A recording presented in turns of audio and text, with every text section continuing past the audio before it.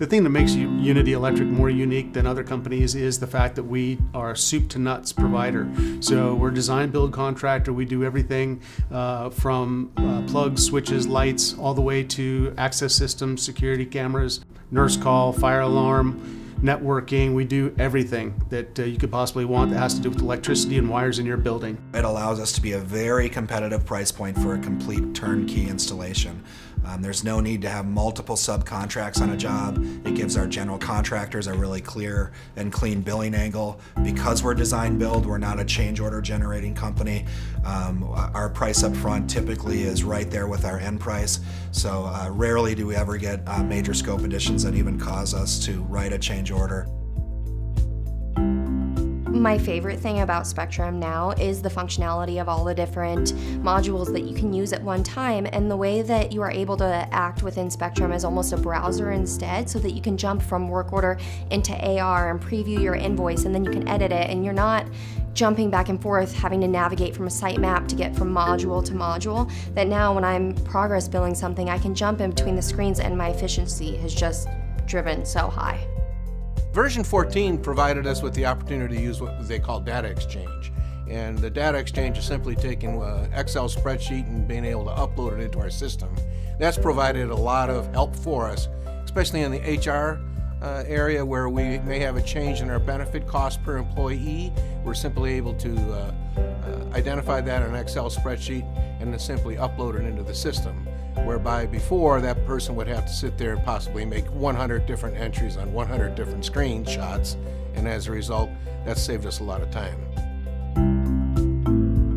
The professional services group is the group that helps you to implement Spectrum in the first place, and then post-implementation, we're the group that works with you kind of down through the years to make sure that you're getting the maximum use out of Spectrum. Regarding the support within Dexter Chaney, it's actually been a really positive experience with Unity Electric. We work specifically with Kirk, and the trainings with him have been extremely beneficial and worthwhile and worth the time and money that went into it. One of the things we really like to do is listen carefully to make sure that we understand what you're trying to accomplish before we go and try to propose a solution or answer your question. We want to make sure we've heard what you're really trying to do and answer that. We were able to ask him not only the questions to things that were difficult and we couldn't figure out how to do. I was able to sit with Kirk and show him the way I used to do something, and he was able to show me more efficient ways to do them.